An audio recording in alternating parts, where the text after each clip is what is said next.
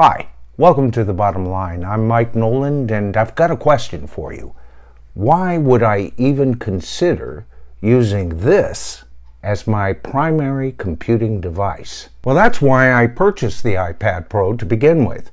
I knew that if I could, in my budget, afford the iPad Pro 12.9 inch, and by the way, this is a 2020 with the A12Z chip, that I could then later, with my budget, add a Magic Keyboard, add the Apple II Pencil, and that would begin what would extend into a further hub. Let me show you what I mean. So here's my iPad Pro 12.9 inch 2020 with the Magic Keyboard, magnetically attached Apple II Pencil. How does this help run a corner office, let alone a studio? Well, let's take a look. We're going to add one more device to the corner of this.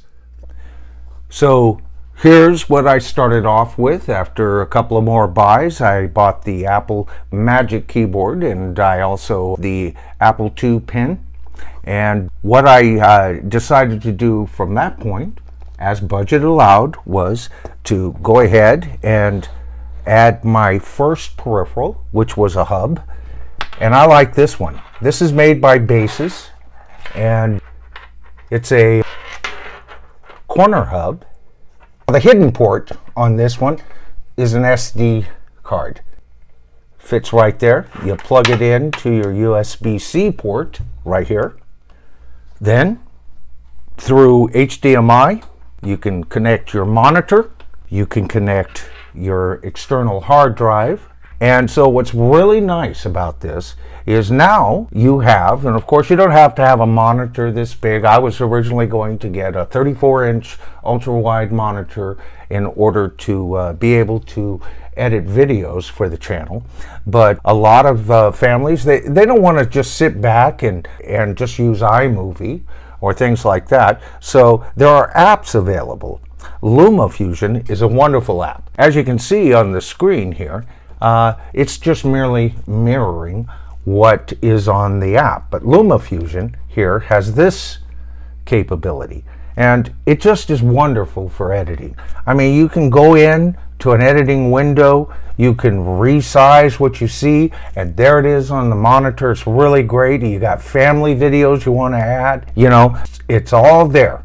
And if you don't like the mistakes you made, you just take a step back and you're right back. So it's non-destructive editing, wonderful tool.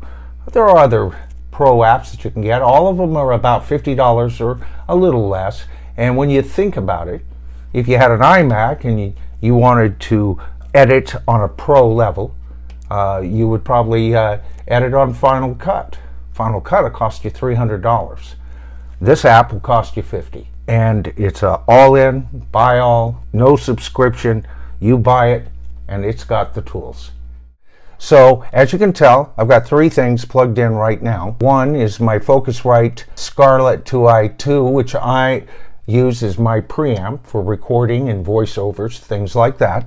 And I also have it plugged in to my external 1 terabyte G drive by the company G Drive. So as you can see, the iPad Pro 13-inch model, full keyboard, Magic Keyboard, with the Apple II Pencil, corner hub, or another type of hub that you want to add to it, with an external drive, a monitor of your choice, could fit very easily into your own home office, and it'll meet your needs at every level. So there's a few tips for you, and if you got any value out of them, please give us a thumbs up, hit the top bell notification when you subscribe, and you'll be notified of any future videos coming out. Thanks for watching The Bottom Line.